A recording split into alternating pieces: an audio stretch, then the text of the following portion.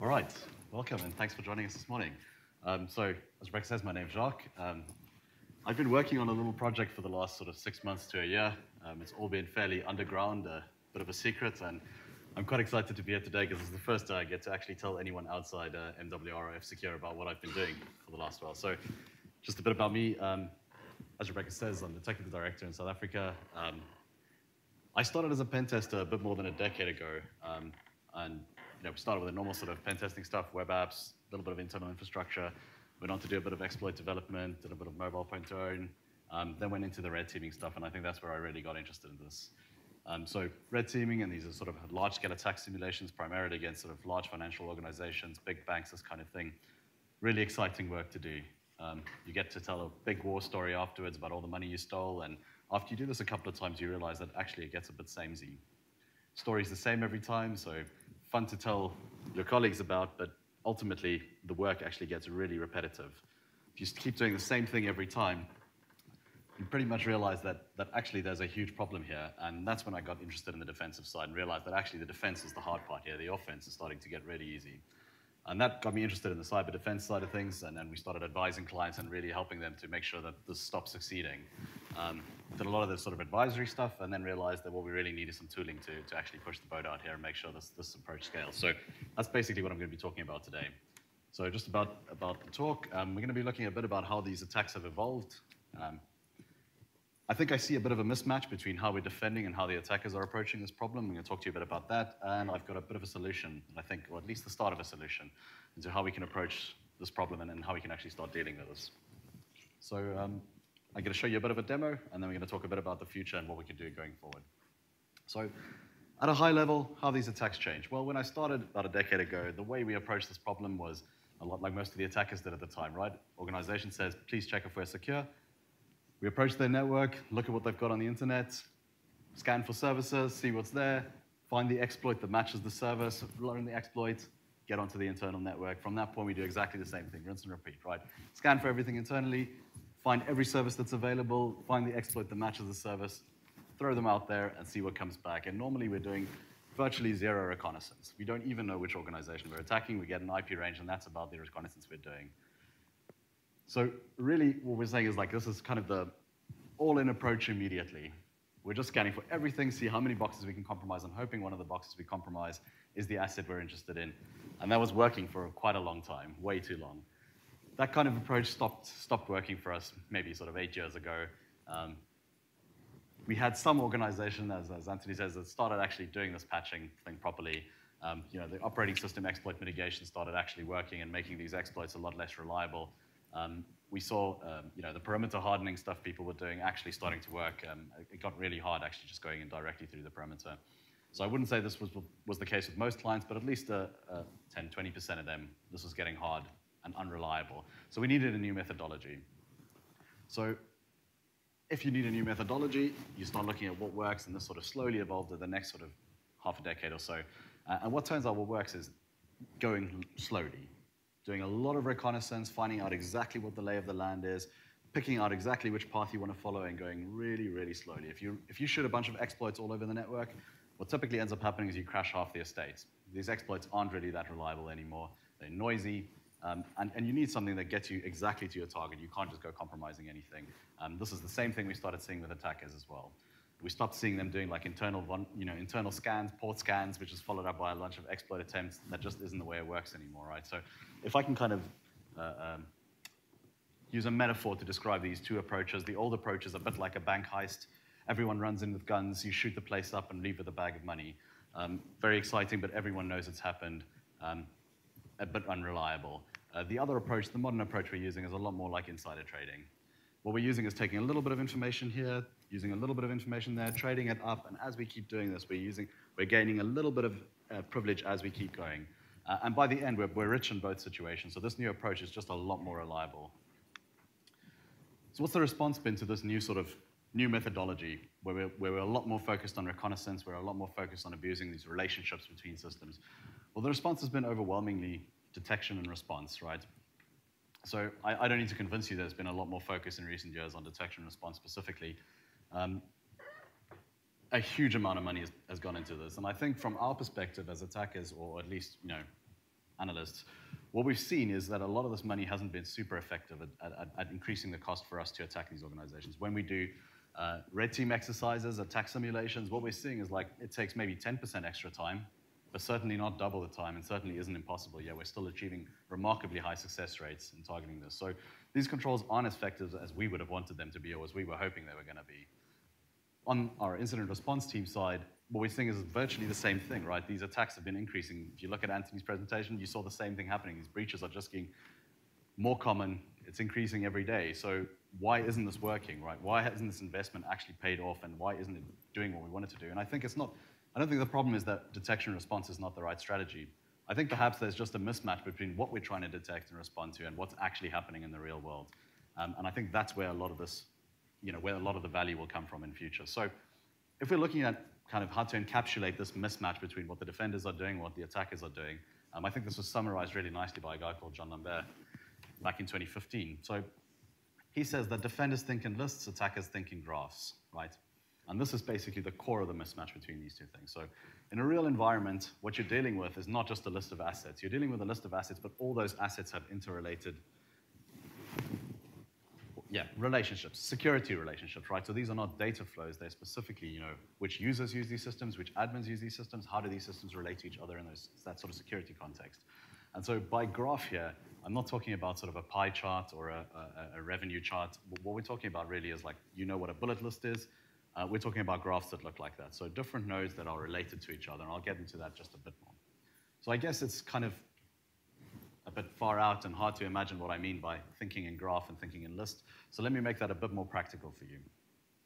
So if you're a fairly mature organization and you're doing all the sort of right things that are recommended today, you're probably doing something like a crown jewel assessment or a critical asset assessment.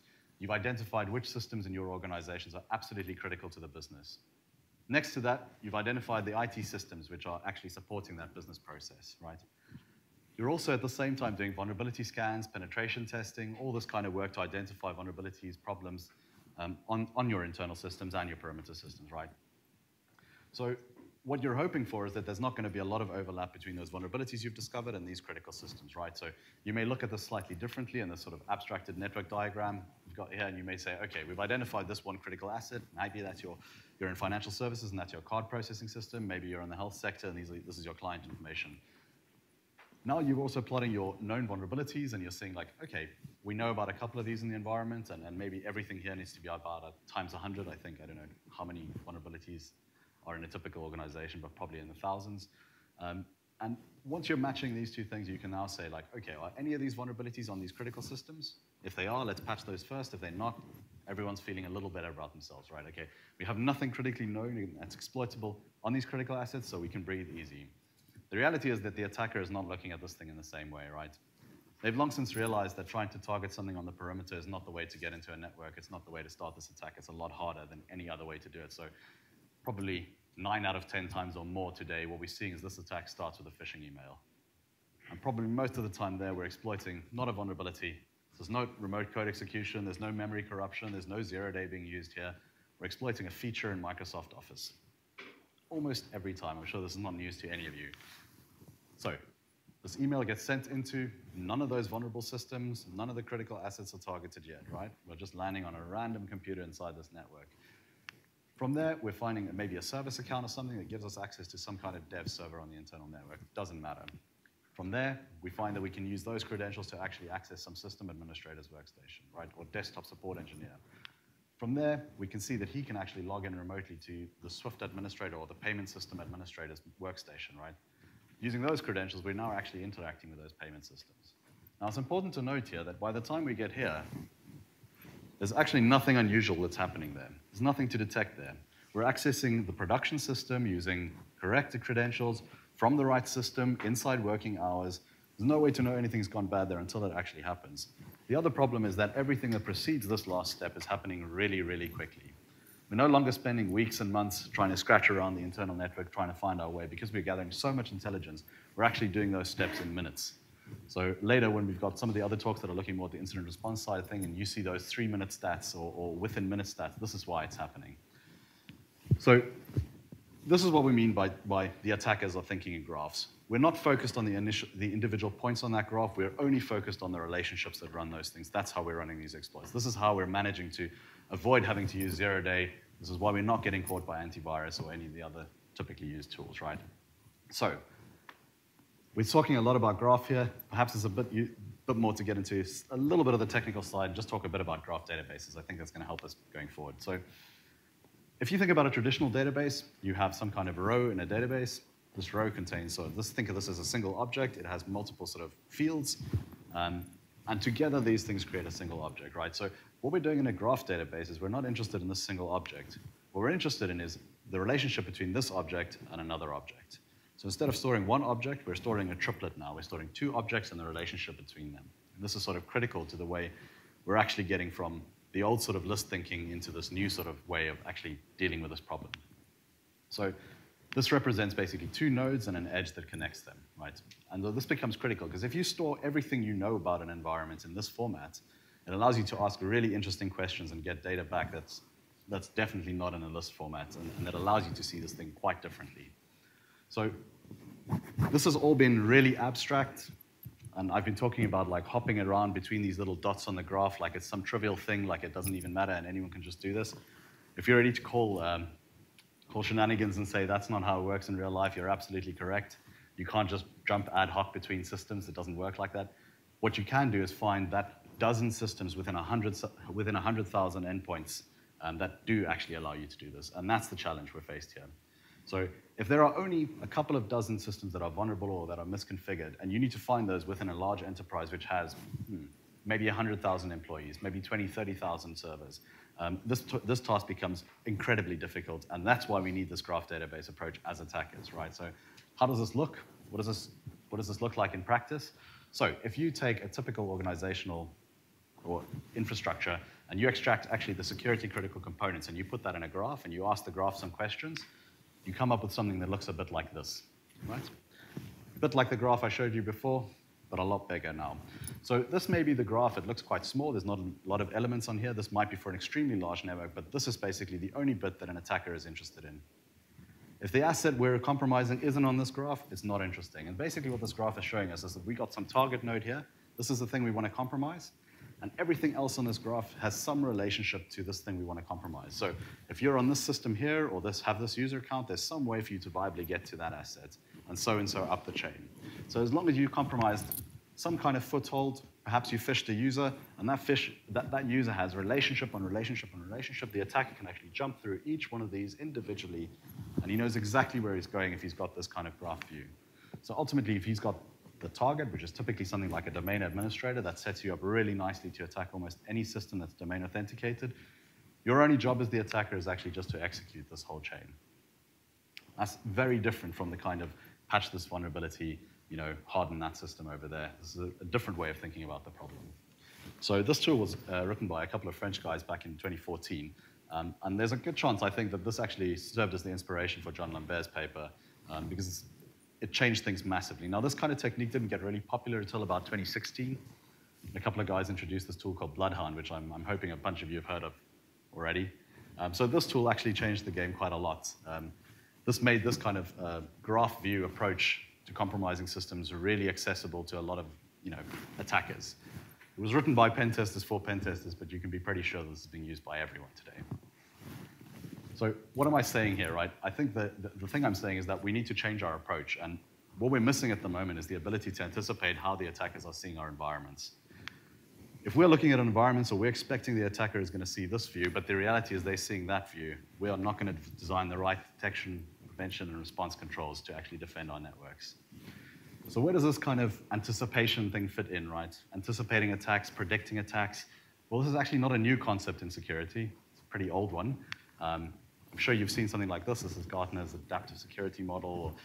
It's on a quadrant. Gartner loves the quadrants. So this matches pretty similarly to the NIST cybersecurity framework. So if you swap predict with identify and respond with response and recover, you've got the NIST model. So they're normally presented in this kind of sort of 4 domains model.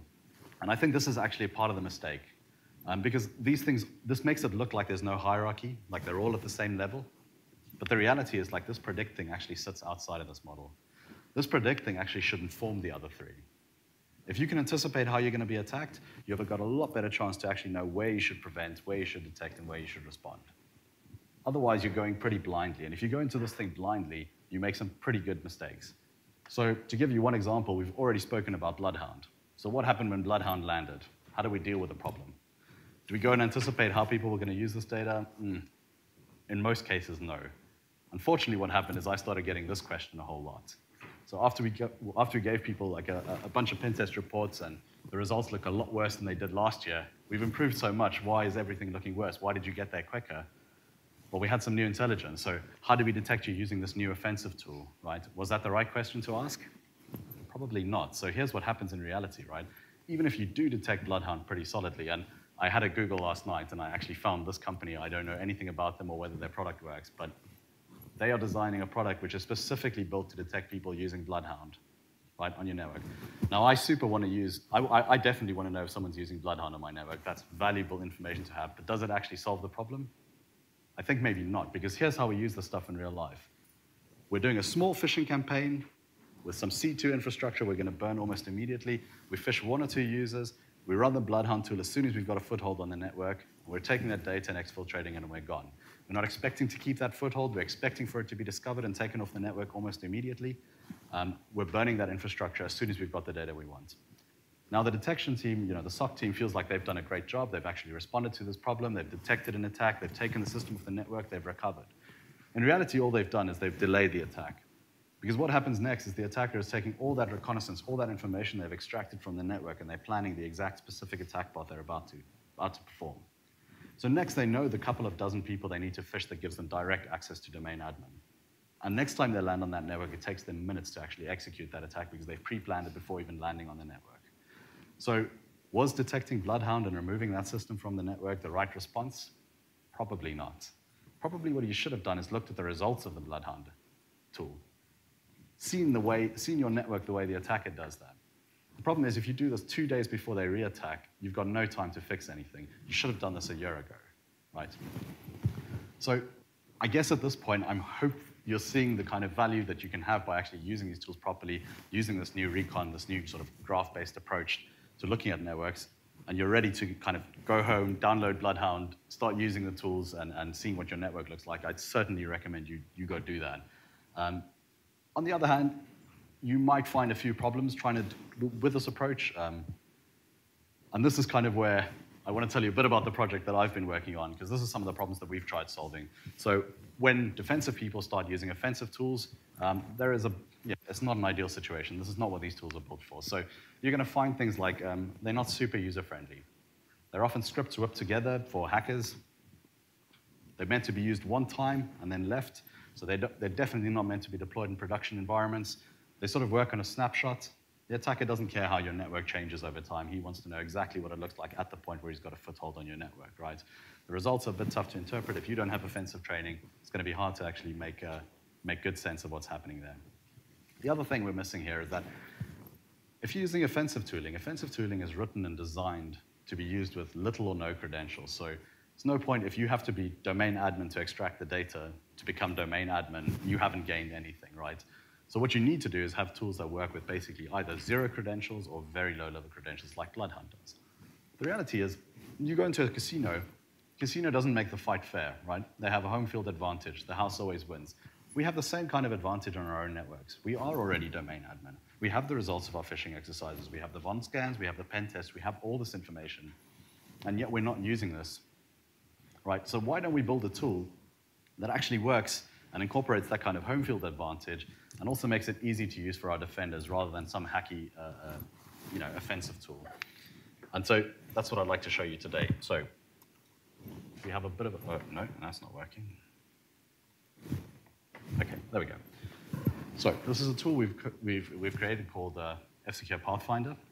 And this is what it looks like once you've logged in. Okay, so I'll show you a little bit about how we use this tool. So the first thing we're doing is setting a target. So we're on a domain called Pew Pew now, and this is our lab domain. So what you can see here is basically we've added the domain because we're interested in anything that compromises the domain. Now, we could have put in the target as our main Swift server, our Exchange server, whatever else we wanted to. But what you're seeing here is the core. If you compromise that node, you become domain admin, and you can you can access any system that's domain authenticated or any system that's administered by anyone who's domain authenticated. So in almost all organizations, this is everything. What you're seeing on this graph is that every other node on this graph is able to compromise this node. Now, some of the stuff is quite predictable. I mean, you imagine if you compromise a domain controller, you'd compromise the domain, right? There's nothing unexpected there. The administrators, same kind of story.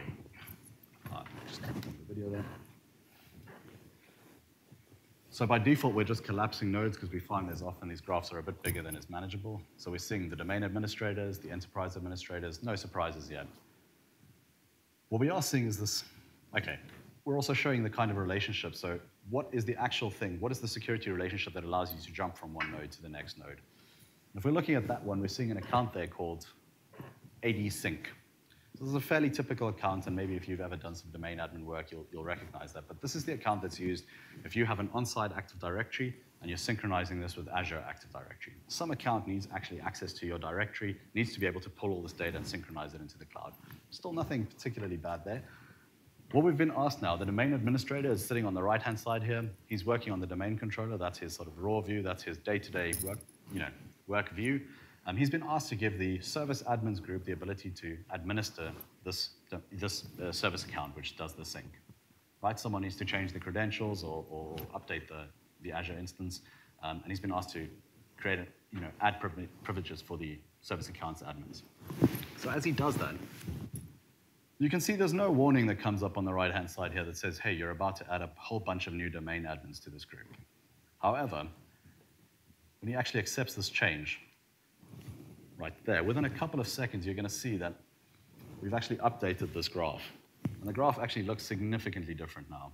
So immediately we have feedback that something's changed. Now, something needed to change, but did we make the right change? Is it exactly what we expected?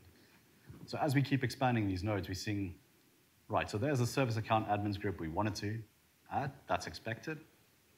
So these are the relationships, and we can see there's actually multiple ways to get from the service account admins to this AD Sync account. Again, that's not unexpected because we have just given them the ability to administer this group, but what have we done inadvertently? So as we expand the service accounts group, we can see the sort of 5 administrators that we've just added there. So Angela, Stanley, Jason, and Kate. Something weird with Kate's account there. So it turns out at some point in the past, Kate's actually asked desktop support to reset her account. So desktop support has the ability to actually force change her password. If they can force change her password, they actually have the ability to change her password and assume her account. Now you know her password. So if you're an attacker and you know you're one of the desktop support accounts, you can now jump up this chain and just keep chaining it all the way to domain admin. So inadvertently, we've actually given all the entire desktop support admin team domain admin privileges, ultimate total privileges over our entire account. So it's not a good situation. We're also seeing something else that's a bit funny there. We have this, okay, the dev support team is part of the desktop support team. Okay, then maybe there's a good reason for that. Maybe they have to do some desktop support for the dev team. And if we look at this dev support group, we can actually see, there's something strange there. We have a machine account here inside a user group. Okay, that's a bit unexpected. What we also see here is a guy called Bob Dev, and there's a machine there called Bob Dev. So you can kind of guess what's happened here. Someone tried to add Bob Dev to the group. He accidentally added the machine instead of the user. That didn't work, so then he added the user. Right? This is actually a clone of a real example we found of a client's network. As soon as you see that machine account, you realize that there's some antique system or service account that gives the whole UK finance team access to this developer workstation. Why does that exist? Who knows? But this is the kind of thing you see happening because there was no warning on that right-hand side. When that administrator was making this change, there's no view that he was actually adding a quarter of the company to the domain administrators group. And as we expand that UK finance team, we'll actually see how bad the problem is.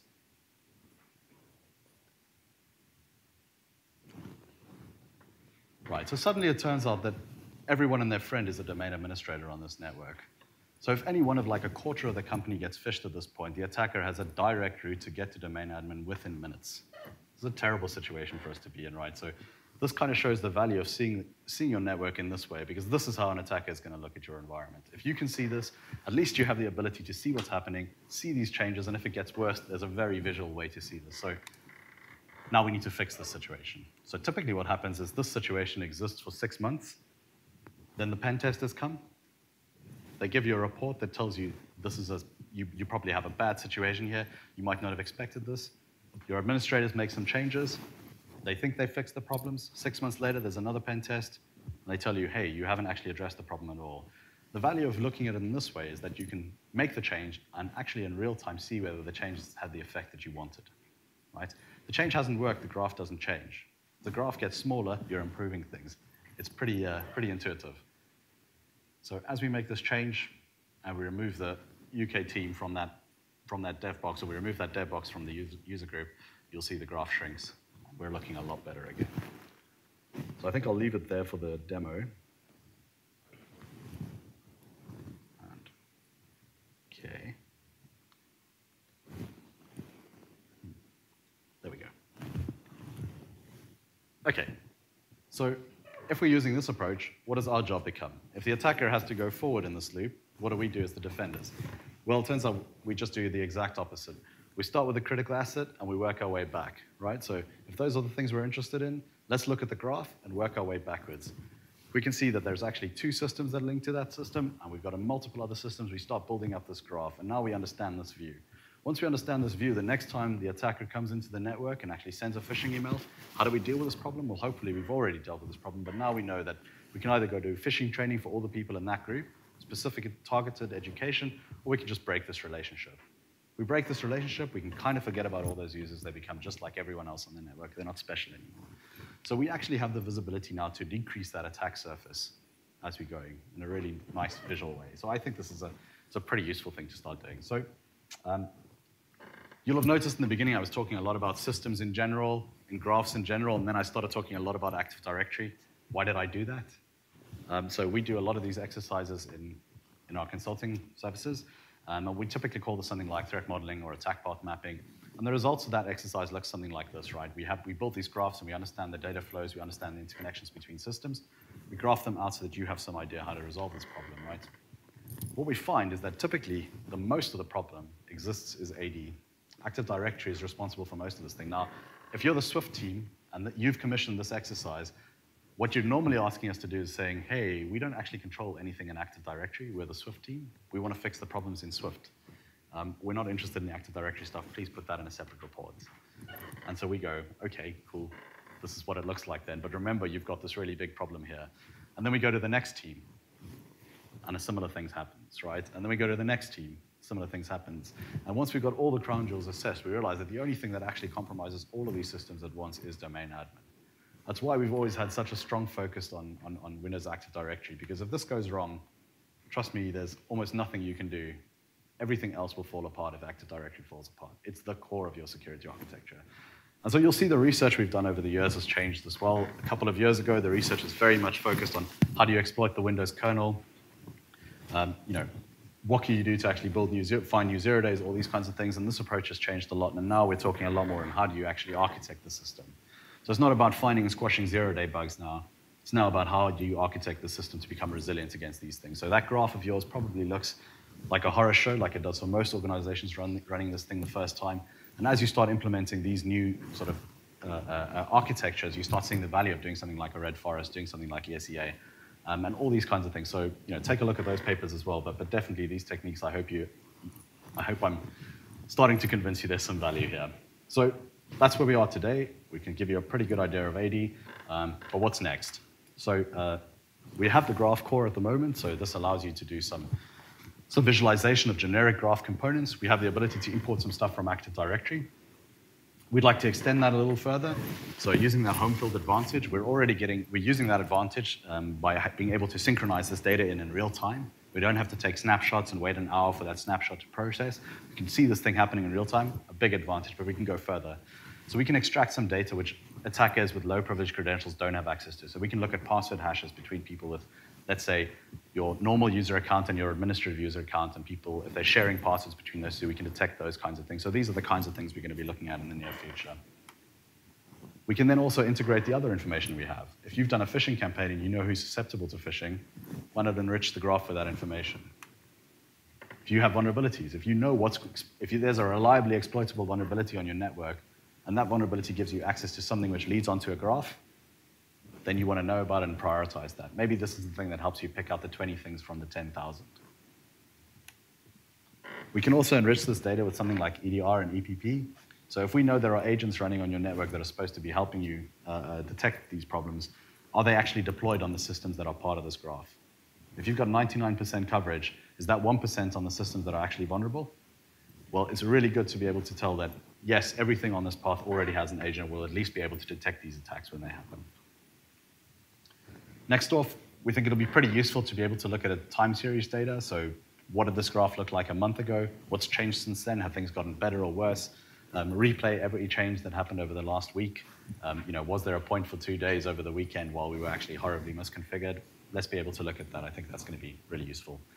Remediation support, so obviously if we know what the relationships are, can we just right-click and say, delete relationship? Technically, we can. It's quite dangerous to do that, so we need to think really hard about that, but these are the kinds of things we're thinking about. And then finally, we've been talking about kind of a very traditional model here where everything's sort of on-site and in Active Directory, but we know where the future's going, and there are definitely other avenues we need to explore as well. So cloud is a big focus for us, and Craig's going to be talking to you a bit about our research in that area and the possibility of taking these same approaches and pushing the boat out into that environment. So for everyone who's here today, I'd like to invite you to join our pilot program. So we're going to make this the service available for everyone who's here today for up to a year, free to use. We want to get people using the tool. Tell us if we're going in the right direction. Is the tooling we're creating actually useful? What are the features we need to prioritize to give you the most value and to get the most out of this sort of attacker mindset view of your environment? So if you contact your account director, they're going to give you the details to get in touch with us, and then we can deploy this within sort of minutes. It's really quick and easy to deploy, fortunately. So in conclusion, I think the most key thing we need to do to fix the current situation and really get the value out of all this tech we're buying is to start doing a better job of anticipating how we're going to get attacked. I think the sort of graph thinking we've been talking about is really crucial to actually doing that anticipation, because today that is how attackers are viewing this environment. And finally, I'm really hoping to get feedback from all of you once you've started using the tool. Tell us where we're going wrong, where we need to add new features, and what's important to you.